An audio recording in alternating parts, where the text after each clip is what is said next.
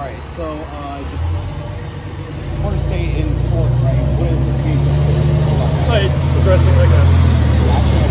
Sorry, let's put this up a lot. It's progressing as one would expect in a federal case. We just set it for trial. It's going to be going to trial for 5 days at the end of March, which is an appropriate amount of time, I think, given everybody's schedule. And you said that there could be additional parties added to the case. What do you mean? Could be. We're looking at adding additional parties to the case aside from Joe Crocker and Joe Gutierrez and Daniel Croker. Yeah, so we'll leave it at that for the time being. Okay. Not to tip my hat too much. And you said though this could be further delayed, right? Because your client might yeah, no, but I would have that thing. Yeah, had I known that you guys were in the courtroom at that point in time, I would have taken different measures. So that can't. All right, that's fine. I won't go into that. Thank you. And just this case has gotten a lot of attention. What have just the last months been like? For us, it's been business as normal. I know my client's been having some recurring issues from the attack. So I think unfortunately to be expected. So he's trying to work through those at the moment. But from our perspective, it's a job we do, right? So it's been unfortunately business as usual. What do you mean? Like, what has he been experiencing?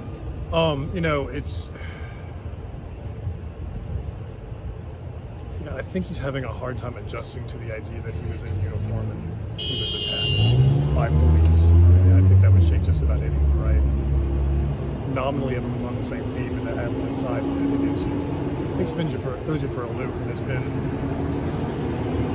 had some impact that he's trying to work through. Another truck. Trucks today.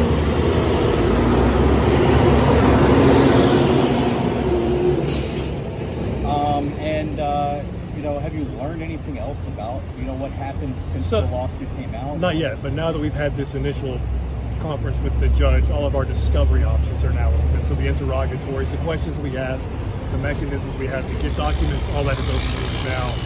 And we will be able to get a whole lot more documents from many other sources besides just FOIA and the town of Windsor to get some more ideas as to what happened after the incident. Right? We have a really good idea what led up to the incident, right? Because there's 30, 45 minutes worth of body-worn camera footage and audio recordings of what led up to and what occurred.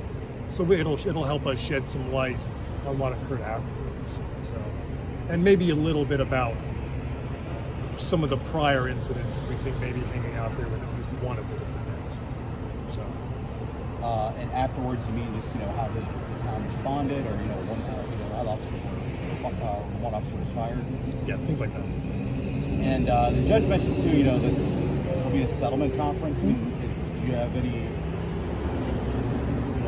Could this be settled, do you think, or is it going to go to trial? I don't ever want to say settlement is impossible, right? That shuts doors, and that's just not appropriate. I don't know. Right? Certain things need to be put down in legal stone, and precedent needs to be set. And so I think that those types of considerations do counsel against an early settlement. But ultimately, that is not up to me. That is not to opposing counsel. Ultimately, that's up to the clients.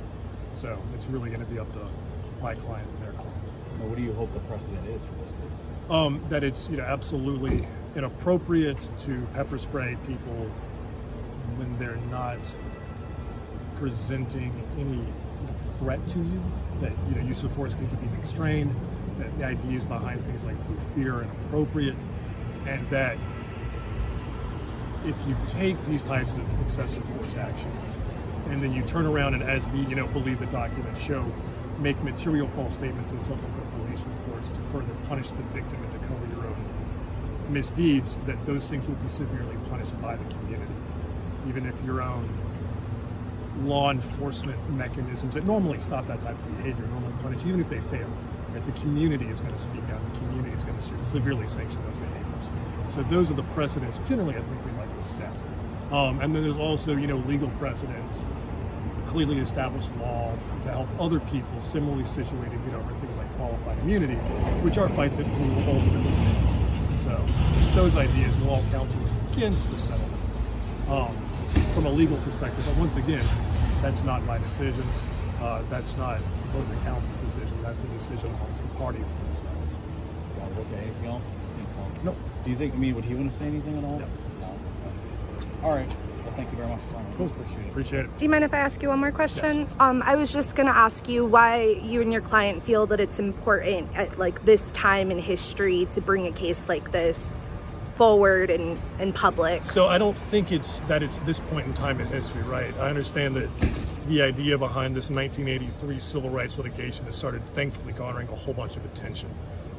But you know, this would have been an important case to bring whether or not there was national media attention, whether or not there was local media attention, right, to protect everybody's interests. So this case would have gone forward regardless of what the political climate would have been. So